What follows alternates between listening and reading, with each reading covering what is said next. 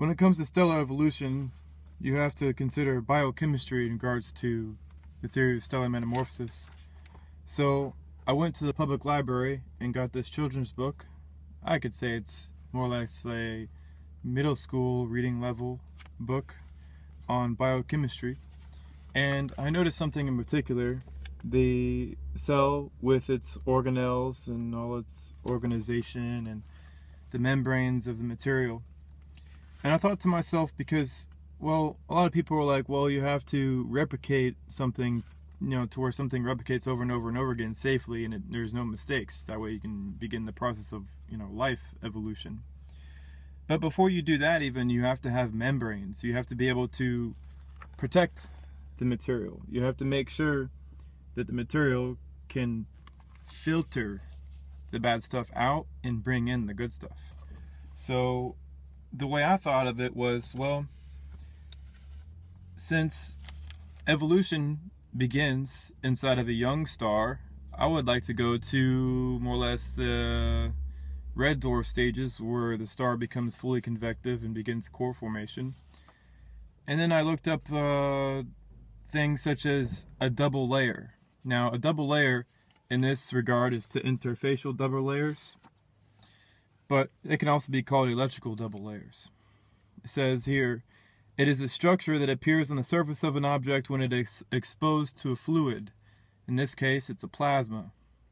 The object might be a solid particle, a gas bubble, a liquid droplet, or a porous body.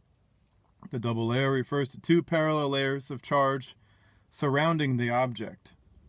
The first layer, the surface charge, either positive or negative, comprises ions adsorbed onto the object due to chemical interactions.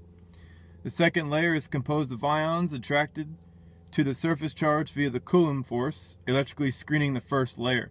The second layer is loosely associated with the object. It is made up of free ions that move in the fluid under the influence of electrical attraction and thermal motion rather than being firmly anchored. It is called the diffuse layer. It says here as well, interfacial DLs are most apparent in systems with a large surface area to volume ratio, such as a colloid or porous bodies with particles of pores respectively on the scale of micrometers to nanometers.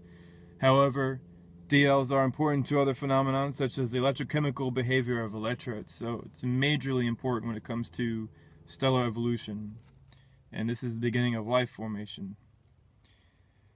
DLs play a fundamental role in many everyday substances. For instance, homogenized milk exists only because fat droplets are covered with a double layer that prevents their coagulation into butter. DLs exist in practically all heterogeneous fluid-based systems such as blood, paint, ink, ceramic, and cement slurry. The DL is also closely related to electrokinetic phenomenon and electroacoustic phenomenon. I think the formation of life, since it happens during the beginnings of life happen early during the red dwarf stages, maybe even orange dwarf stages of stellar evolution, that it's an electrokinetic and an electrical phenomenon.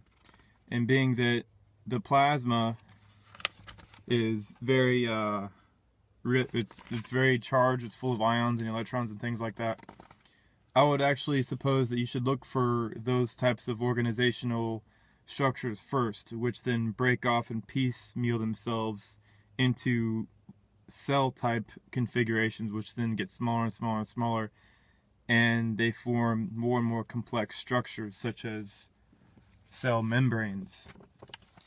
And membranes, these are selective barriers that allow some things to pass through but stops others. Some things may be molecules, ions, or other small particles.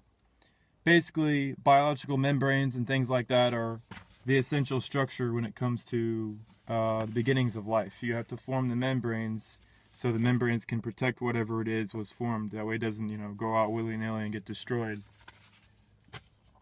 But basically that's it.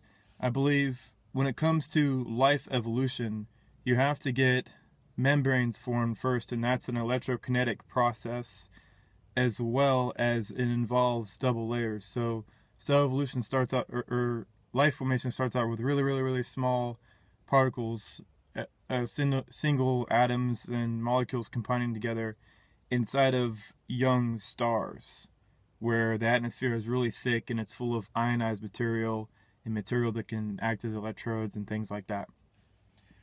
Which leads me to my last point. How this says here how life could evolve in a red dwarf star system.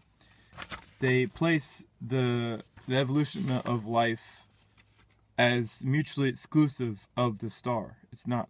Life evolves simultaneously as the star cools and dies and forms the life hosting star, which is, called a planet. So essentially, it's very, very new still, even though it's been 4 years.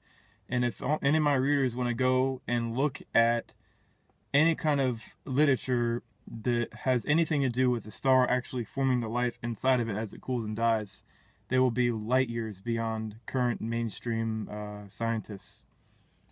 But anyways, today is October 3rd, 2015. Hopefully this helps people out a little bit more.